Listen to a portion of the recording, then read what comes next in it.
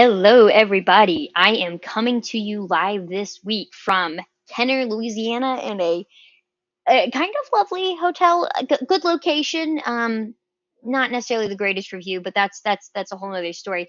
You are here today because you want to watch how I use Trello to make a single status updater. And why I made a single status updater board is because of the reason I'm here, which is because my lovely girlfriend is taking the bar this week. And super excited for her. It's very stressful, lots going on, and we've had a lot of people asking us about it and how's she doing, how's it working out. And it led me to think of, I wonder if there's a better way than me copying and pasting or typing out a bunch of different responses to people and instead updating it in one place where everyone can see.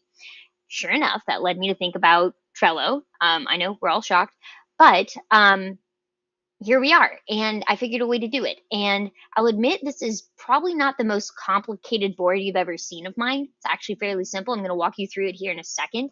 But the important part is it does the job, and it's a good way of kind of showcasing how you could create a status sort of status updater. I don't really know what exactly I want to call this, but you could do it with Trello.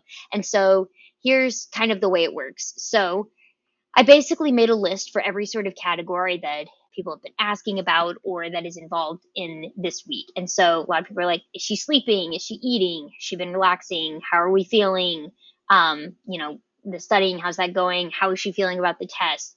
And so rather than sending all of those, I created lists like that. And each card is basically an event or something that happens along with those categories. So for instance, on Monday, having an update at 7 p.m. I turned on The Bachelor. She immediately passed out, falls under sleeping. And so yeah, pretty straightforward with that. I also played around with this overall scores. That one didn't really seem to be super useful. So I actually didn't include that in my blog post write-up, which I'll be including in the comment or in the description. But yeah, another cool thing I made this current status card where it's literally just a card with the cover. And I selected this option. I don't know the word for it, but where it's like taking up the whole thing and not just the top. And you can kind of drag that around and say like, here's what she's doing right now. And give different pieces like that. Or yeah, you can play around with it. And so the beauty in this is, I can say right now, or like, let's say Wednesday, 12:30, she is feeling confident, breaking for lunch and studying, whatever I want to put there. And then that can be the update at the top up here. If I wanted to add some automation, I could say that every time a card is added to a list, it moves it to the top. That could be kind of nice. And that way I don't have to do what I just did there, but I'm not super worried about that.